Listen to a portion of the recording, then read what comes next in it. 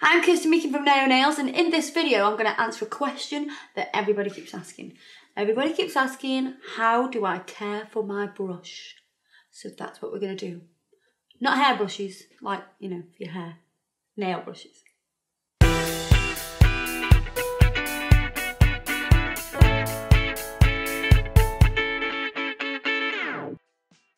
I've got a selection of brushes here. We have this great big enormous one. I've never used it. I'm still going to show you how to care for it. I've got a couple of acrylic brushes here which are very similar sizes. They have been used and used and used and used. I definitely need some new brushes. I can never have too many brushes. I'll show you how to care for those. And this is an art brush that's been used quite a lot. It's got a little bit of glitter in it or something or other. There's glitter everywhere in here. Yeah, I don't know what it is. But I'll show you how to revive that and make that better than it is. I'll get you a gel brush as well. So I've got a gel brush here. I'll show you how to care for that as well. So I'm going to start with my acrylic brushes. In this dampen dish here, I have got some brush cleaner. Now the brush cleaner will care for the brush so it won't strip it from too many oils. It won't dry it out and make it brittle. It's the same as like with, you know, your natural hair. If you didn't condition it, it would go all horrible at the ends, and then you need to cut it. You can't do that with your brushes. You can't just cut the end of your brush off, can you? Because it will not work. What I'm going to do is, you can see it's not shaped or anything. This has been on the side for a while. So I'm going to submerge it into the liquid and give that a few seconds to just soak into the brush. And then I'm going to take, you can either use your lint-free pads or you can use some paper towel. It's up to you. I like to use paper towel because it absorbs very quickly. Now as I drag this, I can see, let's see here. Excuse me, I have no nails on, okay? We're going to do some nail videos, so I have no nails on. Don't scream and shout at me. Like, oh my God, she's got no nails on. Her nails are so ugly. Do you know why I always go into American accents? I just love doing American accents because I love America. So you can see that there is here some product in the brush. I'm going to show you how to clean that out. You can just use pure acetone, but you don't want to just use that. So with another dampen dish here, I've got some acetone. I'm going to submerge it into the acetone and I'm going to leave that for around 15 seconds. 1, 2, 3, 4, 5, 6, 7, 8. Very fast seconds. Yeah. Are they too fast? Yeah, they're weird. So you got to do 1 Mississippi, 2 Mississippi, 3 Mississippi, 4 Mississippi, 5 Mississippi. It's about 15 6. seconds now. So. Is it? Yeah. You're going to pull this way. Don't ever push your brush this way. It will ruin the bristles. You're going to pull it to the tip. So you can see that it starts to soften the product. You can see a bit of a change in the product. It's gone paler. So we'll do that again.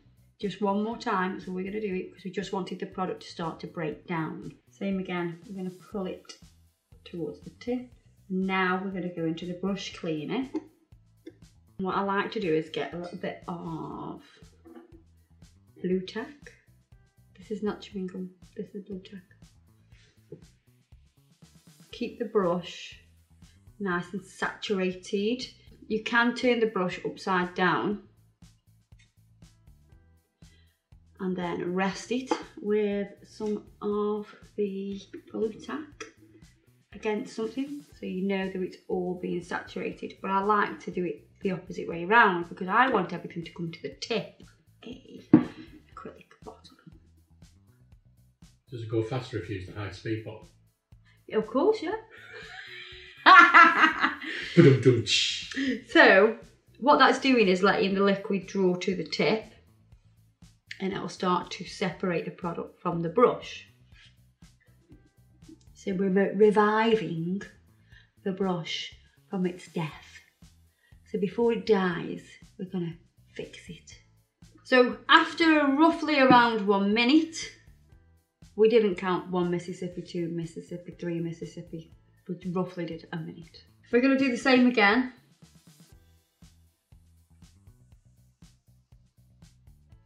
And then we're going to wiggle the brush. Still to the tips. We're going to go back in and do the same. So just go into your liquid, into that brush cleaner. Keep wiggling it. So as you wiggle it across like that, it's going to force the product out of the brush. There's just one little tiny bit in there now. So I'm going to give that 1 more minute. You definitely can't rush this process. If you do, then you'll end up with a jacked up brush. So we're going to do the same again.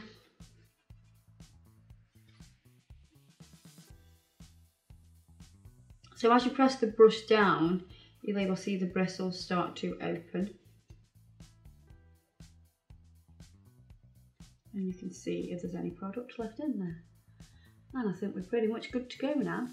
I'm going to take some acrylic liquid. It doesn't really matter what acrylic liquid, as long as it's the one that you use. And I'm just going to saturate all those bristles. And then I'm going to come back to the paper towel using a separate section, nice clean area, and spinning the brush in my hand. Oh, let's take the blue tack off now, we don't need that. Spinning the brush in my hand, I'm going to reshape the brush. There you are. It is fixed and revived and it's ready to use. Now, if you leave a brush for more than, I would definitely say more than 3 days in a pot without being touched, when you come to use it, the liquid will have changed its colour and it would have gone a little bit yellow. So you could never just go straight into your liquid and start to work with it. You would always need to clean that brush to get rid of that discoloration. And if your brush is starting to go yellow, then oh my God, you're not busy enough. Because if you're not touching that brush for 3 days, you need more customers.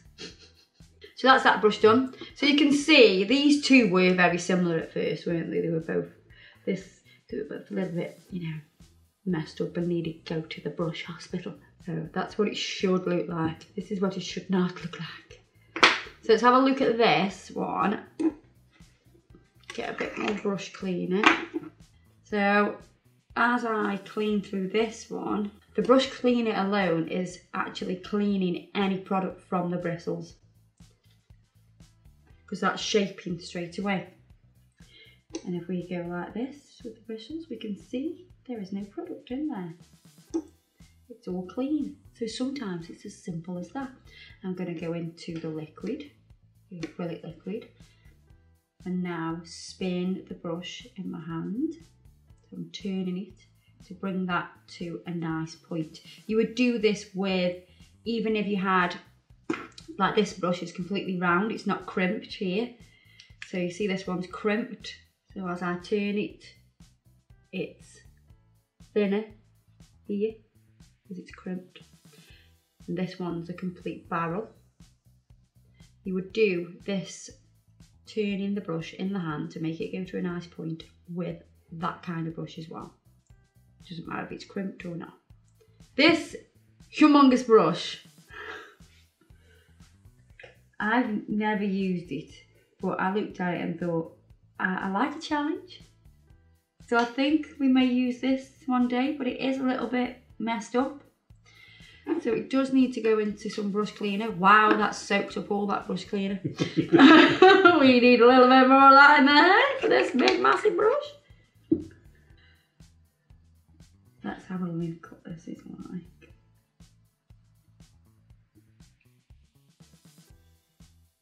Well, why would you need a brush that big? Because, I mean, people have nails big enough to need that size brush. Some people like to do one bead application, which I do. I do a lot of one bead application, but I don't need a brush quite this big. But I want to see if I can do it with this humongous brush. Or maybe it's for, like, you know, you got blokes with really big, like giants. yeah, Right. Like the mountain from Game of Thrones. You don't watch that, do you? Like, He's a big dude. like the BFG. If you were doing the BFG's nails. God, at least the person I said was real. If you do the BFG's nails, you know, as you might do, you would need a big brush like I'm gonna put this into the acrylic liquid now and then give it a final twist and turn, pulling it to a nice point. So that brings all the bristles back into shape. And then you can put the lid on. If this brush isn't shaped nicely to a point, you would never get the lid on. Gel brush. Now, it's always a good idea to have a gel brush with a lid on. That's always brilliant, but I know that's not always possible. Keeping the gel brush slightly tacky will always hold the bristles into shape. However, if you don't have a brush with a lid, you need to keep it clean. So you can still use the brush cleaner and clean that through, still wiggling it and then pulling it into a nice flat point like that.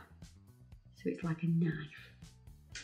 That's all you need to do with your gel brush, and you can leave that.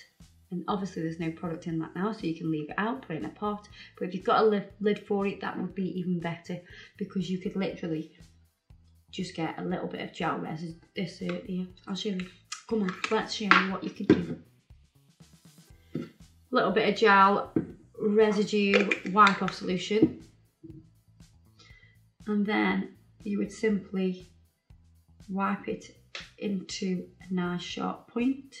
And some of the residue of the gel would still remain in the brush, because you've not got into brush cleaner or anything like that, and you've only gently wiped it. You've not like give it a good scrub or anything, and that will hold the brush bristles into shape nicely as well. Now, nail art brushes. This nail art brush has been through the mill. It's got acrylic on it and all sorts going on. So what I would do with this, I would definitely use a lint-free pad. Get the brush cleaner, put a little drop on there, and then wrap it around the bristles and spin the brush, pull it to you. You can see on there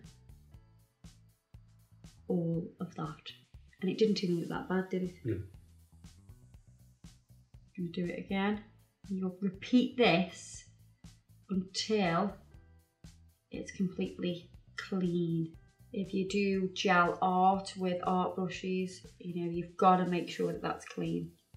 So use some gel residue wipe off solution first, and then go into your brush cleaner.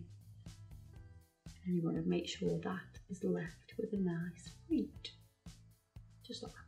Before you use your nail art brush, if you're going to use it for gel, I would give it a wipe over with gel residue wipe off solution.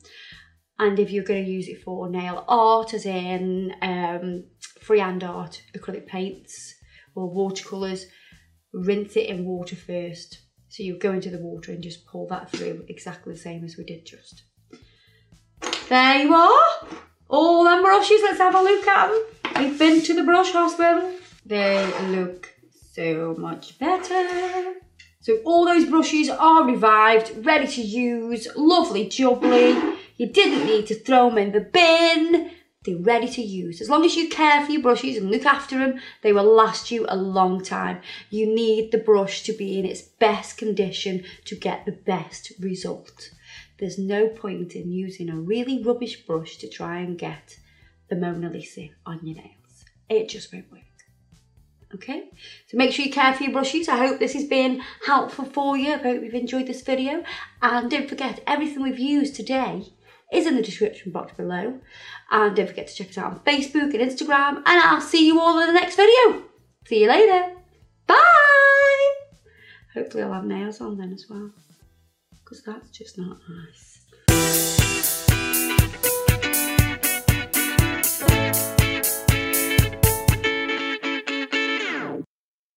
I'm Kirsty from Naio Nails, and in this video I'm going to show you. Hi, I'm Kirsty. Oh, you got me answering shots, haven't you? Hi, I'm Kirsty Meakin from Naio Nails, and in this video, I'm going to talk about brush care. That was shit. Hi, I'm Kirsty Meakin from Naio Nails, and in this video, I'm going to talk about. No. Hi, I'm Kirsty Meakin from Naio Nails, and in this video, I'm Kirsty Meakin from Naio Nails, and in I'm saying that. I'm Mississippi, to Mississippi, through Mississippi. Oh, it's still way too fast. I just talked too fast.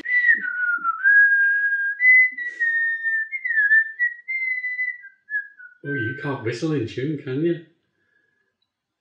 The insults. That was so bad.